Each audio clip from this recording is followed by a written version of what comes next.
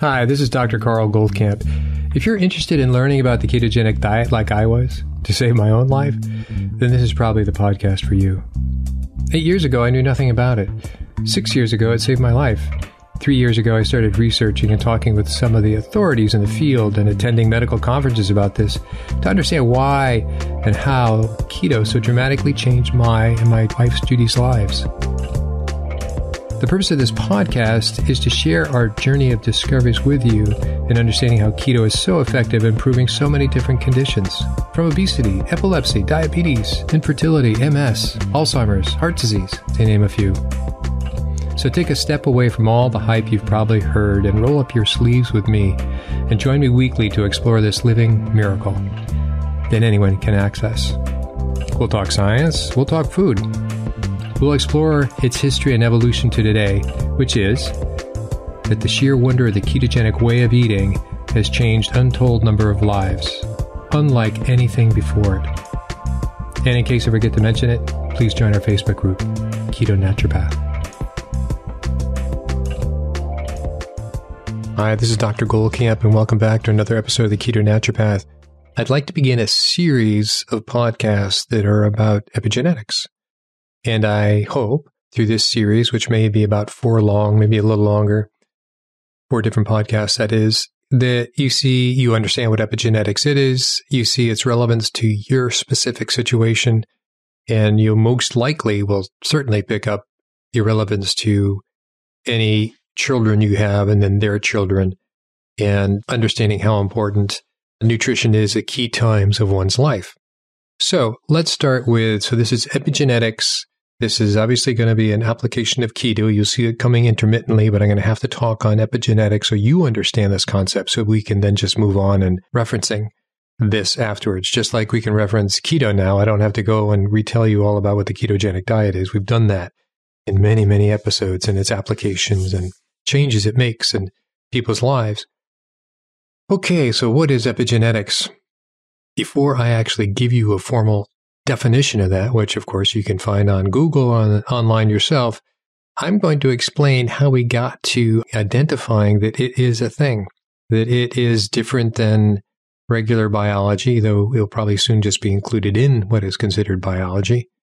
And it's no longer considered part of your DNA. So how did we come to thinking about this? So let me take you back to one of 3 key events. And I think 3 key events, in my view of what has really created a pretty solid understanding of what epigenetics are 3 things. And I'll do it in chronological order, which is usually not how things happen. It's usually the most recent, and you go back and find out how these events were. So, chronological order, the oldest is the Dutch famine of 1944, which is called the Hunger Winter for the Dutch, about before they were liberated, before the western part of Holland was liberated. And then after that, we're going to talk about the Over-Calyx study. And then last, we're going to talk about Dr. Jurdy's work at Duke around 2002 and later in 2010. And we'll talk about another study in 2006, because in the world in which I've come to know, which is medicine and health, and I'm a naturopath, so if you want to call that alternative medicine, we still do a lot of labs, as anybody who knows me will agree. The explosion and understanding and application of this thing called epigenetics started really around 2003, 2002, 2003. And I'll give you even current references, not just to that word, but to some of these, all the things that I've just mentioned are still being re-examined.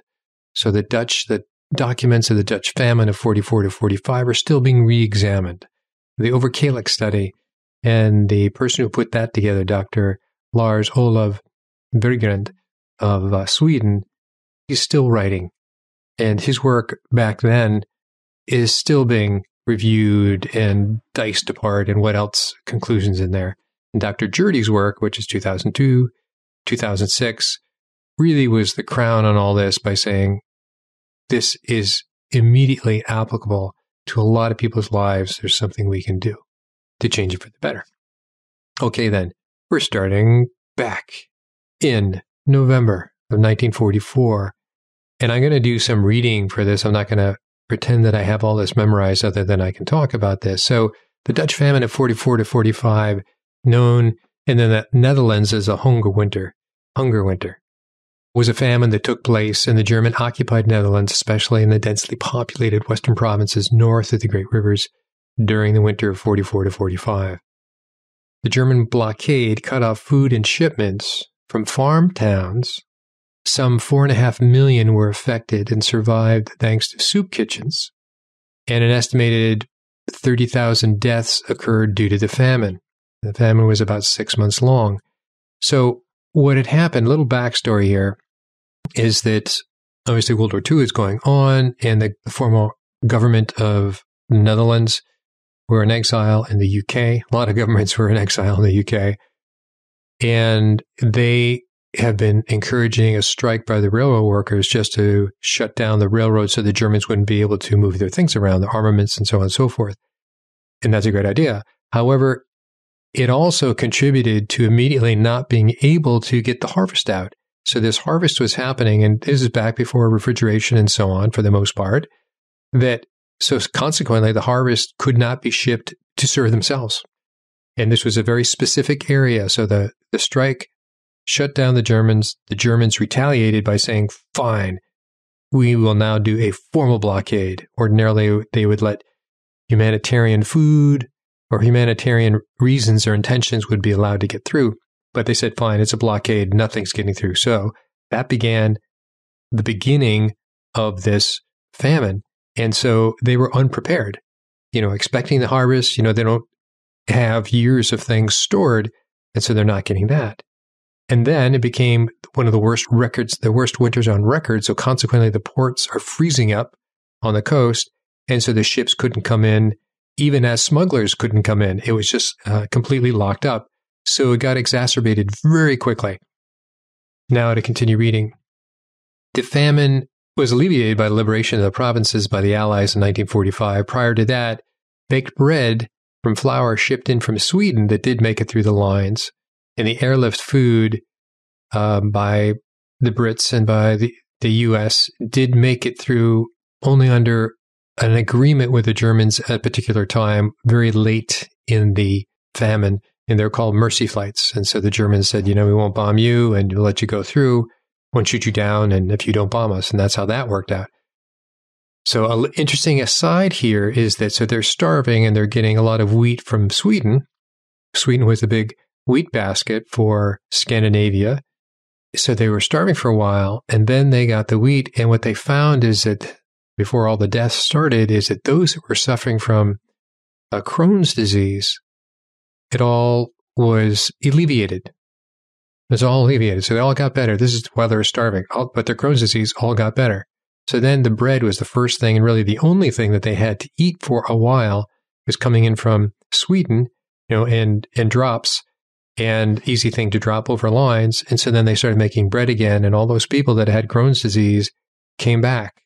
And as an aside, this is one of the definitive events of mass experiment, if you will, to define and articulate what exactly Crohn's was a reaction to the wheat, to the gluten in the wheat. And so this is at a time in which, way before pesticides and fungicides and preservatives and all these other chemicals that are put on wheat, so well before that whole era of industrial food began. So it's a clean example of gluten is very much a causative agent of Crohn's. So that was an aside, became confirmed because of this particular situation. And a doctor in Holland, maybe I'll get to it later, is the one who sort of wrote this up and really identified the causative agent being gluten. Okay, then, towards the end of World War II, food supplies became increasingly scarce in the Netherlands. After the landing of the Allied forces on D-Day, conditions became increasingly bad in Nazi-occupied Netherlands. The Allies were able to liberate the southern part of the country, but ceased their advance into the Netherlands when Operation Market Garden was stopped because of the war. The Allies' advance to Germany was delayed by supply problems, as the port of Antwerp was not usable until the approaches had been cleared, etc., etc. So the food stocks in the city in western Netherlands rapidly ran out. Adult rations in the cities dropped below 1,000 calories a day by the end of November of 44, into 580 calories in the West, which is the area of the center of the blockade, by the end of February. So by the end of February, the population, as an average, was having 580 calories. So that means some were having more and some were having less. Over this hunger winter, a number of factors contributed to cause starvation in especially the large cities. In the winter in the months of January 1945 itself was unusually harsh, prohibiting further transportation. So approximately 30,000 people died and about 40,000 babies were born. And looking back and why this particular episode in history has become such a big deal is because it's really the last time in modern history, quote unquote, modern history, in which there was a population who were previously healthy, then starved, and then, what were the repercussions of that? Because they could be compared to a population in the same country, just a little ways away on the other side of the blockade, and certainly compared to other countries, and certainly compared to what they knew of human statistics in general. So what they found was starting to begin this thinking that what happens to the mother who, A, is about to get pregnant, that conceives, and two, mothers that were pregnant, and what happened to their children, so those who were in utero, and those that were born just after, and those are the mothers themselves. And so they have a lot of data, and they go back to this cache of data and tease out more and more differentials of what has happened, and they're still following the population. So what they got to do is to see how many births there were, and then keep track of these births.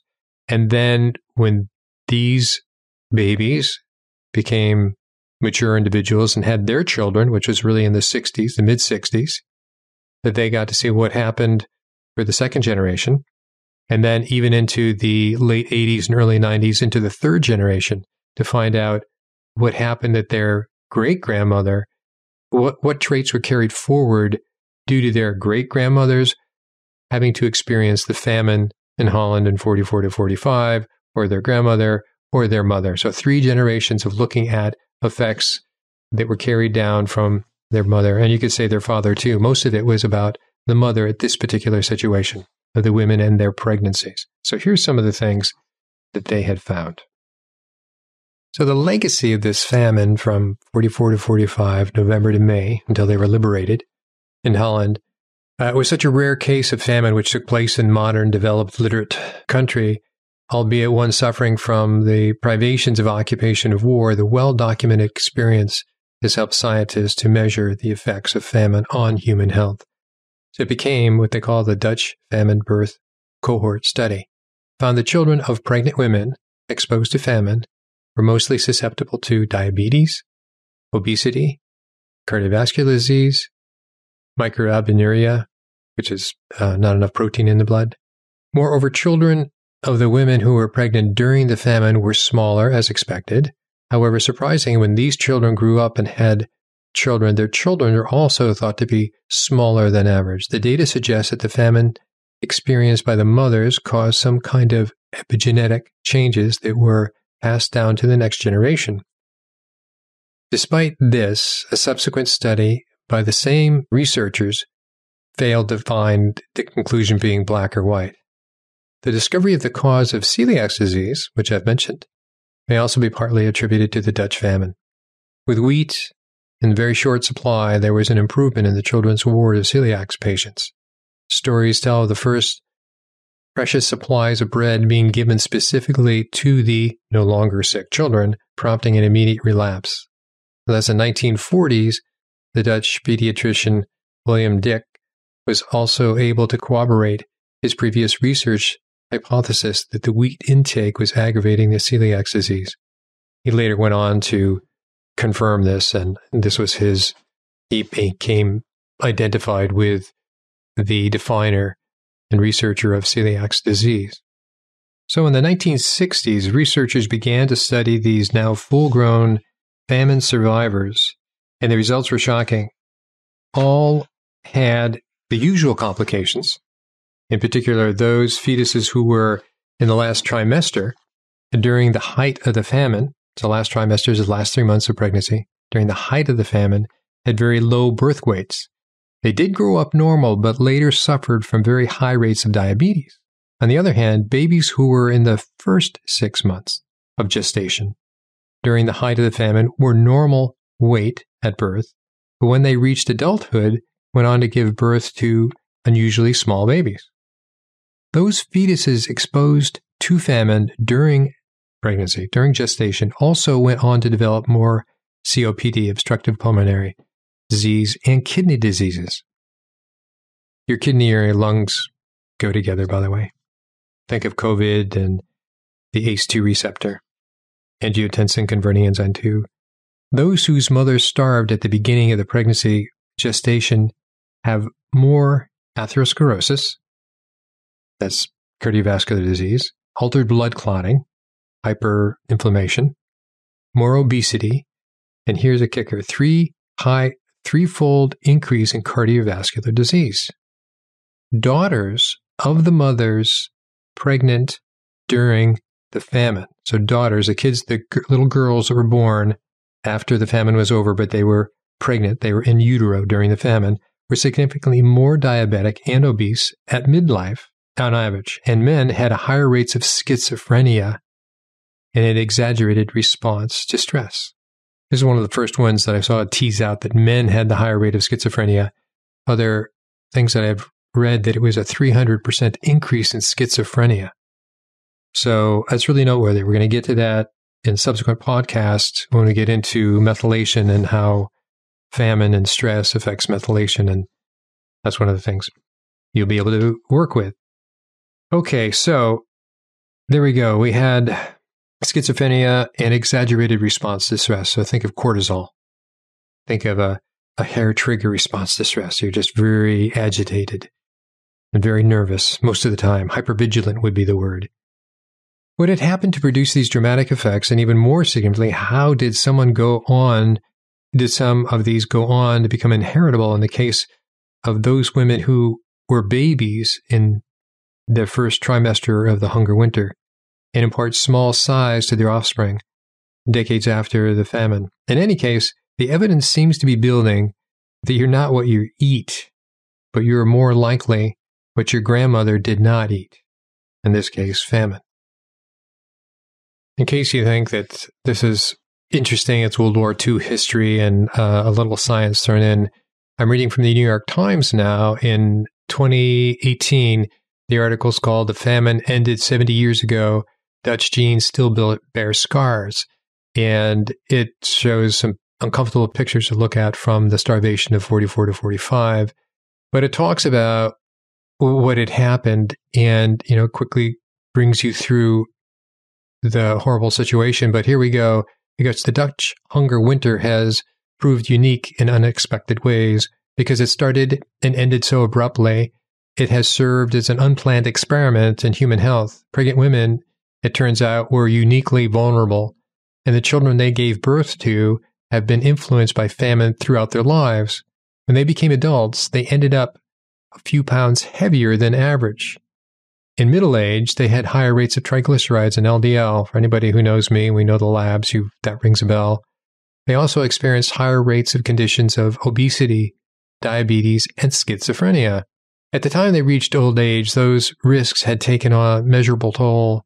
According to the research, in 2013, this researcher reviewed the death records in hundreds of thousands of Dutch people born in the mid-40s, and they found that people who had been in utero during the famine, known as the Dutch Hunger Winter cohort study, died at a higher rate than the people born before or after. We found 10% increase, so on. How on earth can your body remember an environment it was exposed to in the womb and remember it decades later? And this is the question that a number of people who've looked at this data come away with. And one study suggested that the Dutch hunger winter silenced certain genes in unborn children that stayed quiet ever since.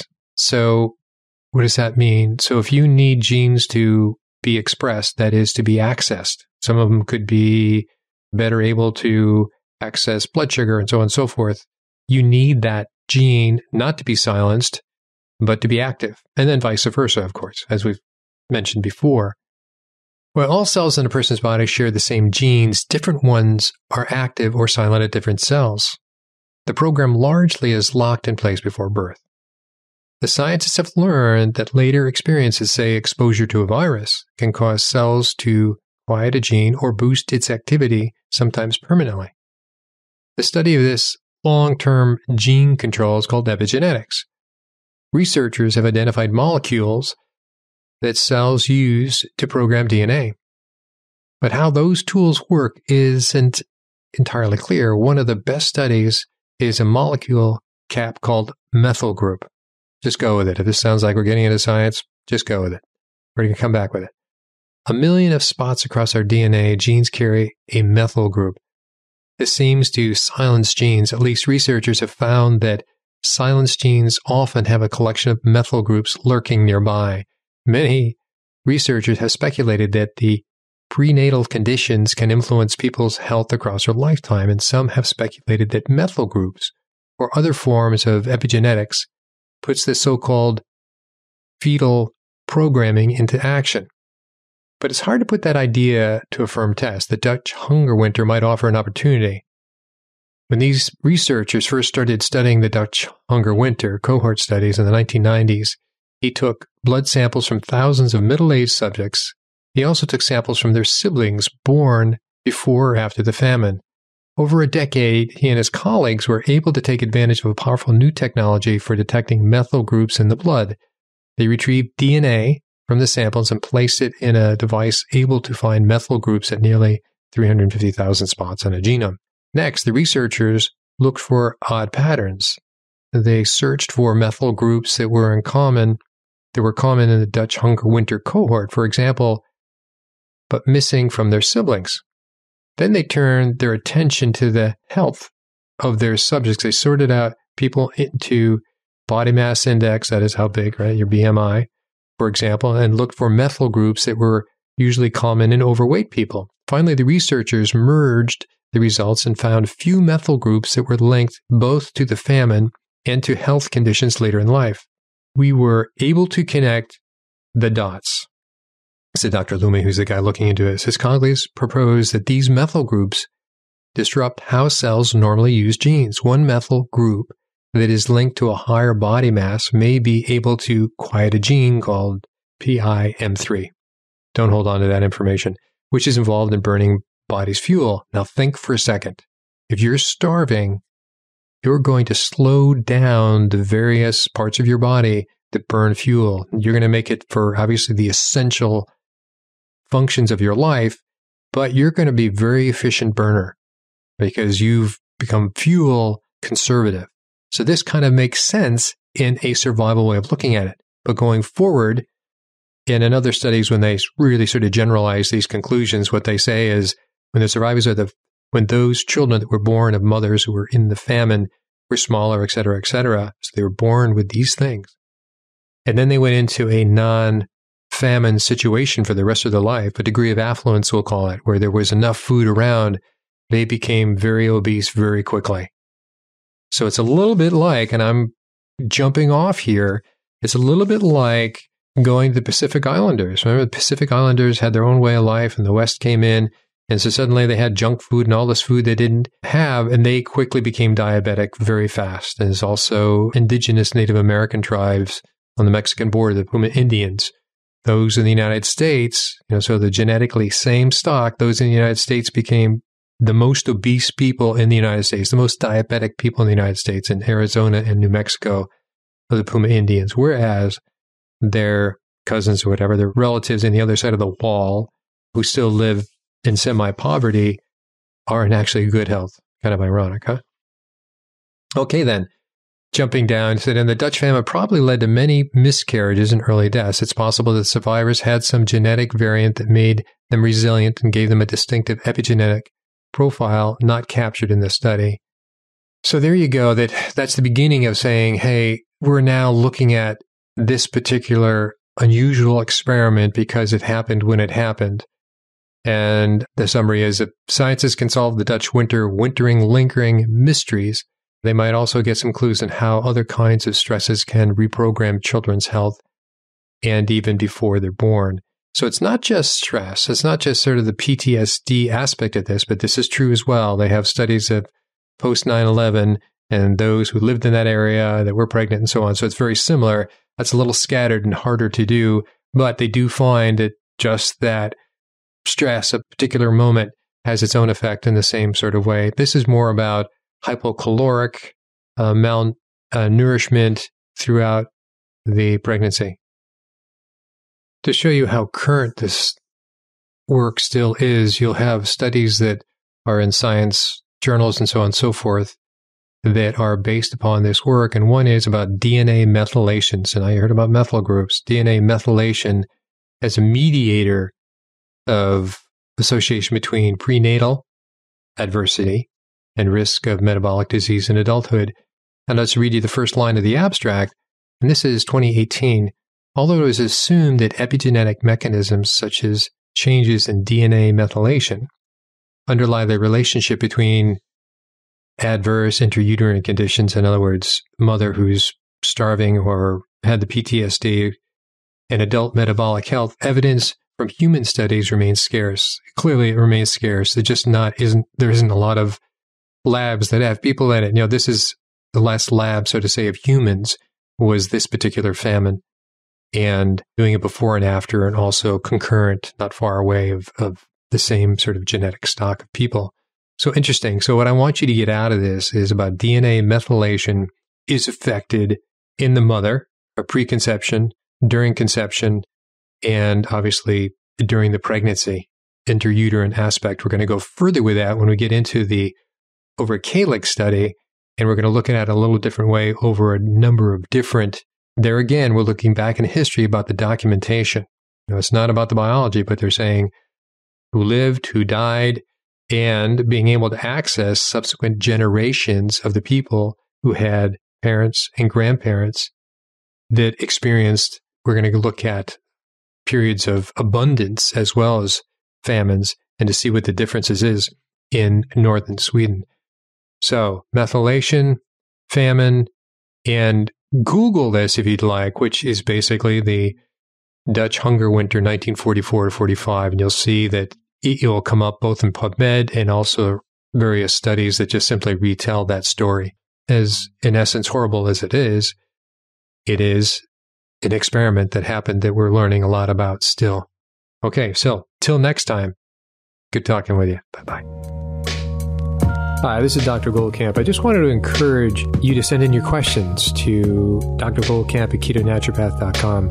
Many of you have, and so what I've done with these questions that I've gotten back to most of the people I email, but some of the questions that were so good, and if they were overlapping to other questions, I would combine them and try to put that into the topic of a podcast, either via one of the micro topics that are covered in an interview. As you know, we cover a lot of topics in any given interview, or some of my own sort of reporting, if you will, on some of these issues. So please keep the questions coming. Feel free to send in an email, and I will get back to you. Stay listening, send in your questions, and I will definitely get back to you.